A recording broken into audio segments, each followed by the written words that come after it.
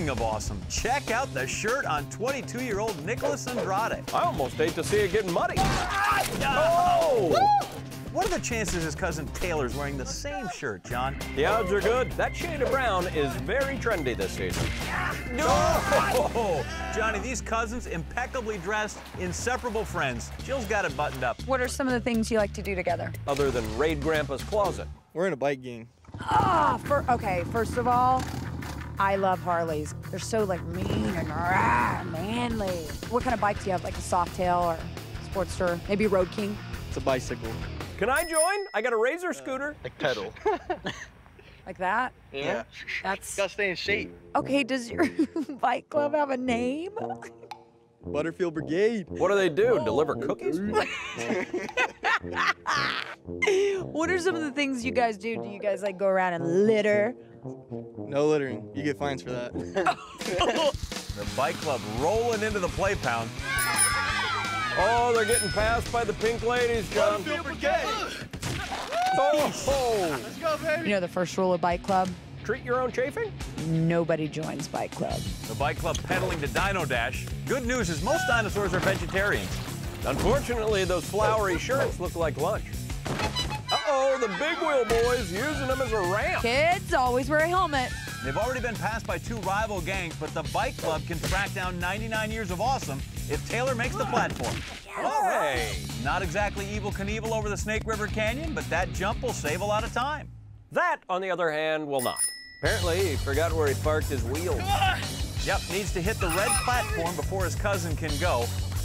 Time to beat a 7:19, and this is where Julie St. Cyr fell if you're scoring at home. Let's go. Oh! Bike Club Nick went with his signature move, but pedaling in midair does not work. Butterfield Brigade, baby. Bike Club representing in first place, coming in 40 seconds under that awesome opening time. Well done. All right, Matt, yeah! Back at the shred zone, big sister Courtney West cheering on her little brother Matthew. The Wests, huh? I wonder if they're wild cowboy outlaws. Well, Matthew is jangling his spurs across those snowboards. He's made it.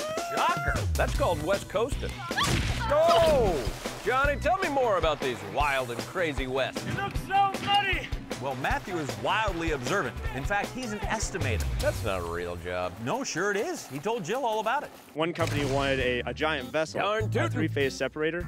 It basically had a mist eliminator with a manway with different trim valves. It was actually a duplex material that was very you hard got to that find. right, Tex. So exciting. What do you do? I teach math analysis and advanced placement statistics. Yeehaw. I know nothing about any of this. They didn't have statistics in the Old West, Johnny. They'd run a man out of town just for counting fancy.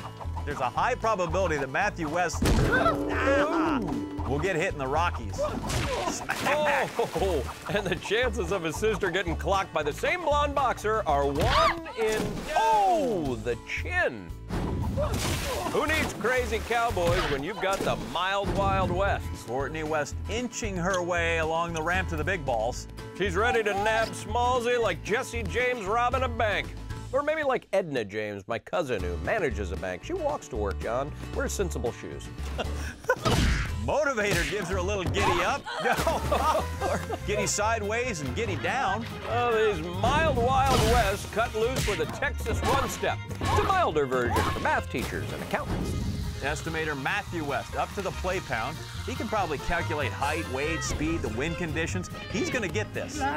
Hey, perfect landing on his feet. That's how they do it out west. 1 leap now is all that's left. Longer you stay on there, the dizzier you get. And I don't care how mild you are, John, you will throw caution to the wind. Along with everything else.